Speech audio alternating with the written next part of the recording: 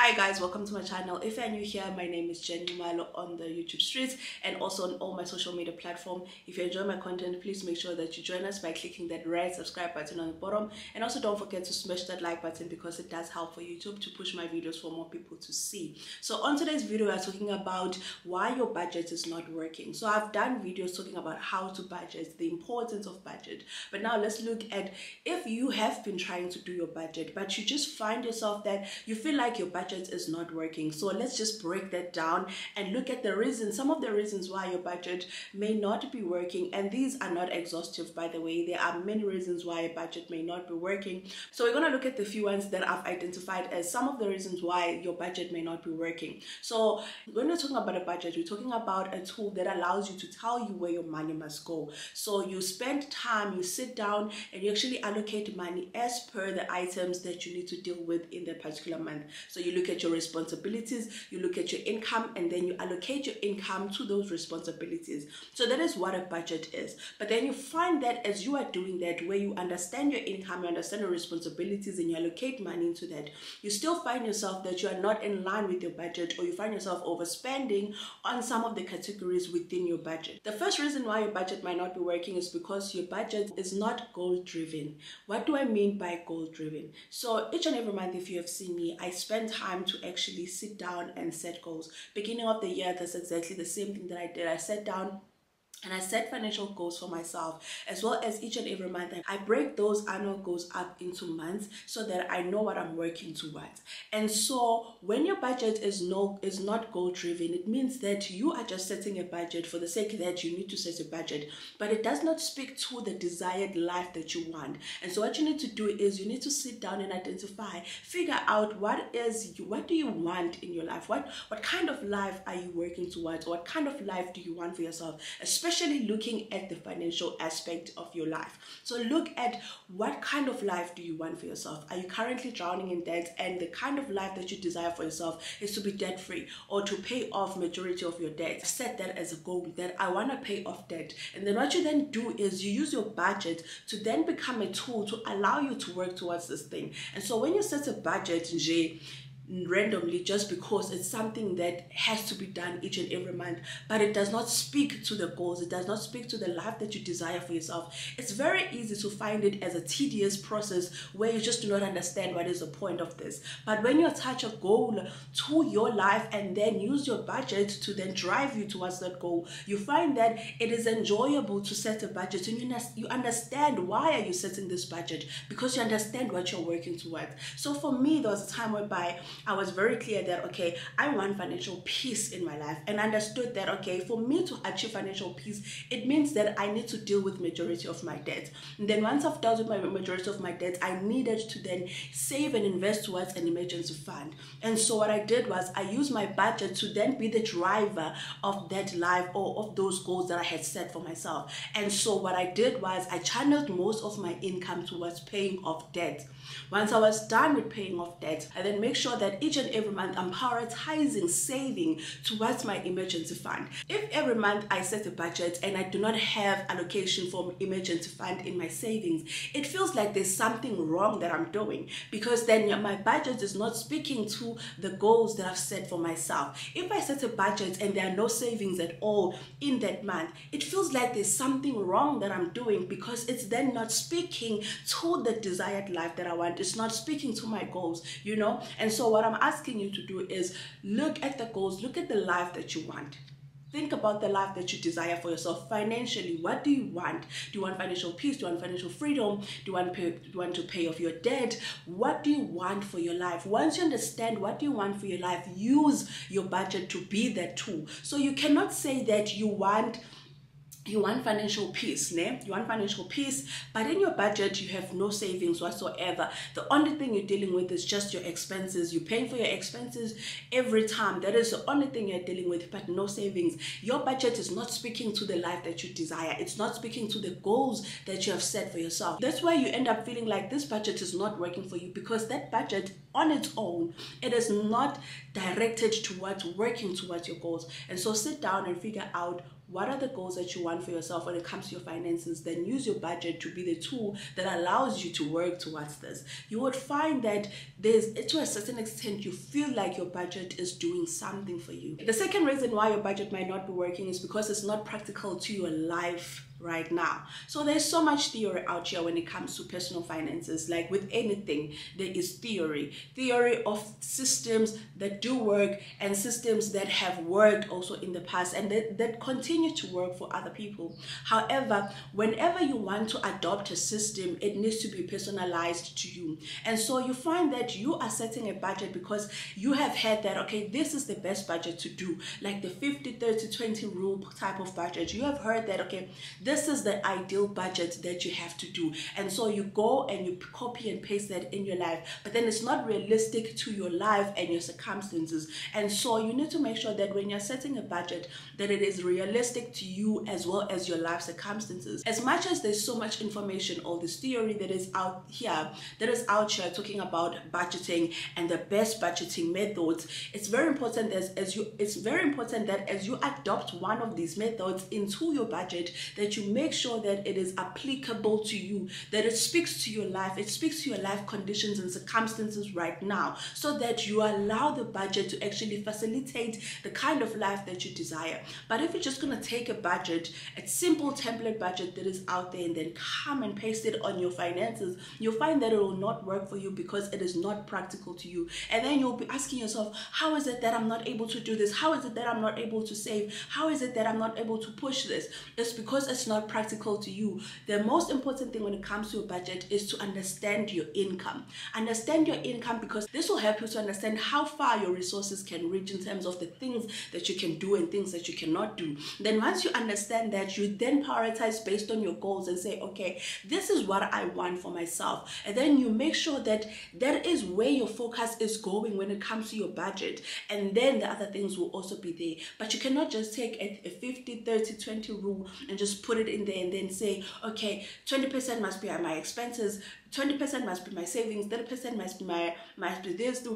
It needs to make sure that it speaks to your life right now. So I really encourage you to do that, because if you copy and paste something that someone else is doing, like right now, when you look at my budget, it's not something that you can copy and paste and say you're gonna do in your budget. And that is why when I post about my budget, some of the questions, people get confused with, why are you budgeting for this? Why are you budgeting for this? It's because it is tailor-made to me. It is a personal thing. It is my budget that speaks to my life. And so it's very important that as you're adopting a budget system, that it is speaking to your life.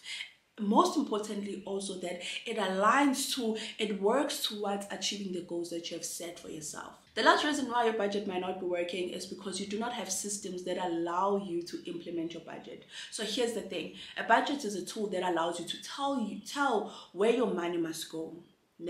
However, there are other parts that need to follow, or other systems that you need to now adopt in your finances in order to make sure that this tool that you have set is fully implemented. And so if you just set up a budget and say, okay, this is where I want my money to go, but then after you have done that, you forget about your budget, you don't go back to it, you do not have systems that allow you to stick within your budget, you will find it frustrating to budget, because every time you budget, you will find that you are not sticking to your budget, or this budget is not working, and so you will end up giving up. And so as you are budgeting, understand that it is not the end and be all. You still need other processes or other systems that will allow you to strengthen your budget, or basically implement your budget as you have set it out. And so what I do for me is, I have a payday routine. A payday routine for me is an implementation of my budget. If I set my budget and forget about it, it's just a plan. It's just a plan. Nothing is gonna come out of it. But for it to give me outcomes and outputs, I need to make sure that I implement it. And so what I do is, every payday I sit down and I pay for the things as per my budget. I pay for things on time. I make sure that I'm allocating money into my savings and all that other stuff. It's very important to have a payday routine, because it allows you to implement your budget. And also what I love about the payday routine also as well is, when you're setting a budget, it is planned. It is your plan. This is what you plan. Even your income, sometimes you may find that it is planned or desired income, but it's not your actual income. Even with your expenses, your savings, these are the desired savings that you want to do, or these are the planned savings or planned or expected expenses. However, you still need to implement it now. So that is where the payday routine comes in, and that is where the second category of the actually comes in.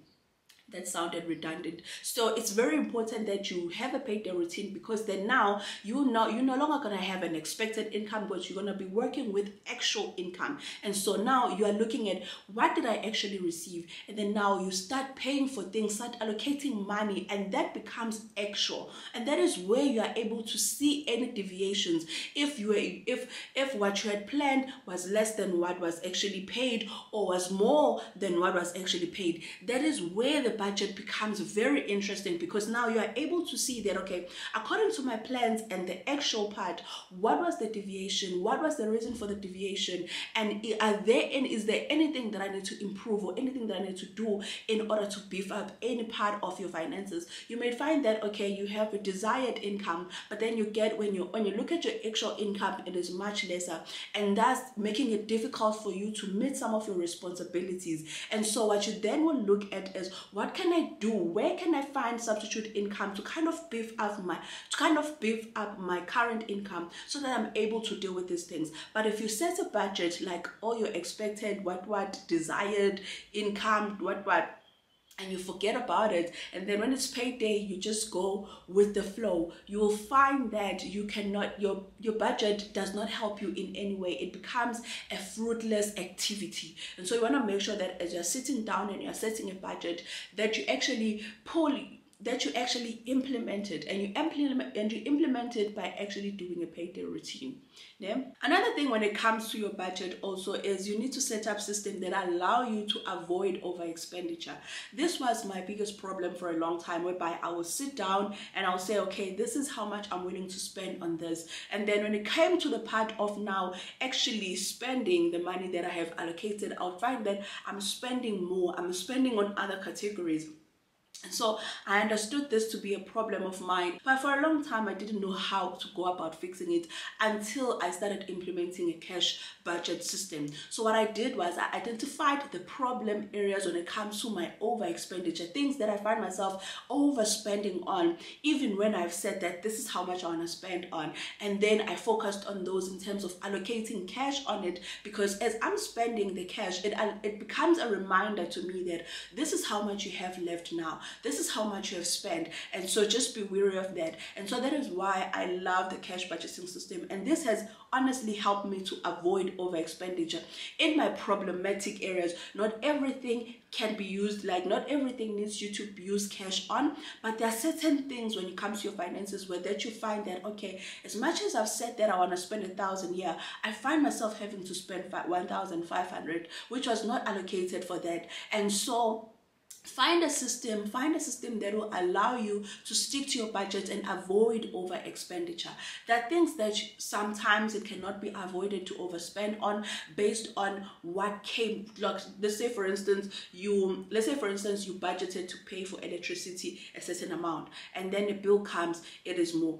That is something that you cannot control. There's something you cannot control, but what you do is, on the following month, you make adjustment as per the spending of this month. You do not continue with the way that you have been budgeting, where you are underestimating, but now you look at the previous month and then you estimate for the following month. So that way it is informed by the previous month. And then the last part is planning for the entire month. Most of the time when we are setting a budget, it only focuses on the payday. It does not focus on the entire month that we still have to leave. And this is something that I'm going to continue to stress, because this has also been a game changer when it comes to my finances, and finding that my budget actually works, because now my budget is not just for when I get paid, but it is for the entire month. And so you need to find a way whereby when you sit down and you plan for your finances, that you don't only focus on paying for things as you got paid and going and buying things as you get paid, but you look at the fact that you still have 3 more weeks to leave leading up to payday,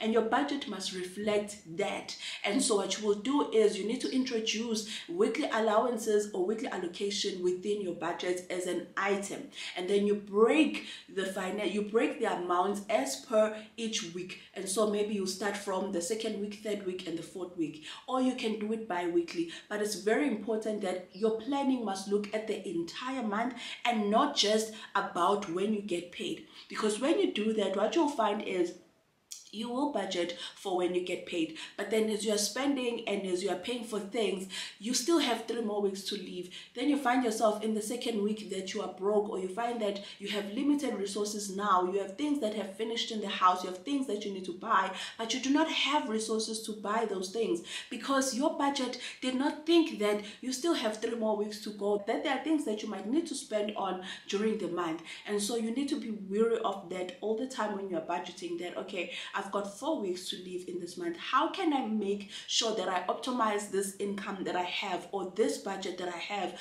to make sure that it caters for the entire month and not only when I get paid? And for me, one of the things that have helped me to do that is just weekly allowances or weekly allocation, where I allocate money for each and every week. This allows me to make sure that my budget speaks for the entire month instead of just the payday. So those are the 3 reasons why your budget might not be working. As I said, this is not exhaustive. You may find that there are other reasons why your budget is not working, but I'm not going to get into everything that is out there because some of the reasons are specific to each person. But I just wanted to highlight these ones because these, I feel like, are some of the common reasons why some of our budgets are not working. I hope that you found value in this video. If you did, please make sure that you smash that like button, and also let me know when you look at your budget and you feel like it's not working, what are some of the reasons that you think it might not be working. So I'll see you guys on the next one. Please take care and stay safe. Bye.